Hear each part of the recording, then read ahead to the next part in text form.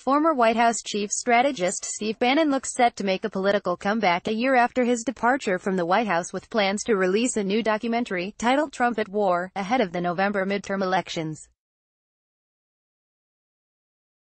The documentary centers around the division the U.S. and the rest of the world has seen in the wake of President Donald Trump's inauguration, in January 2017. In the 12 months since Bannon parted ways with the Trump administration, the former chief strategist seems to have divided his time between attempting to galvanize the extreme right wing in Europe, and working to re-ingratiate himself with the president after the pair's widely covered falling out. Steve Bannon, former White House chief strategist to U.S.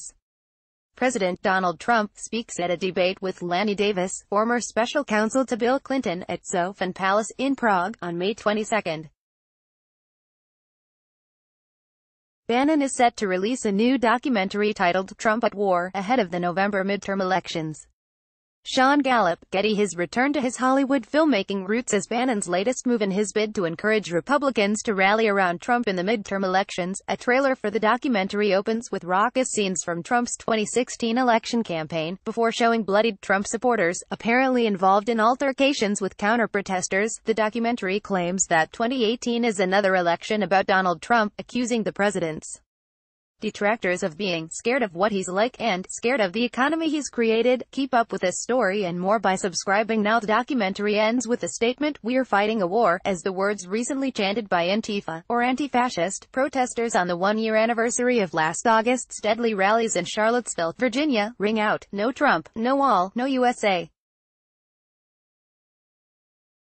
At all. In an interview with Axios, which aired the documentary's trailer exclusively, Bannon asked, "How jacked do we think Trump will be when he sees this? If you're a deplorable, you'll literally be standing on your chair with your pitchfork saying, 'I've got to get people out to vote,'" he said of his upcoming documentary. As the news site noted, the decision to release the documentary on September 9 is likely no coincidence.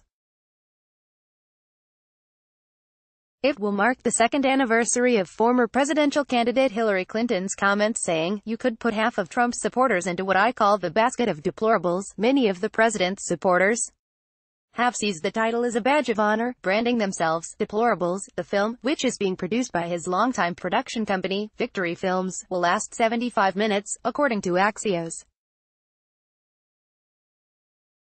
The former chief strategist said the premiere will be held at the end of an all-day deplorables conference, said to be held in New York.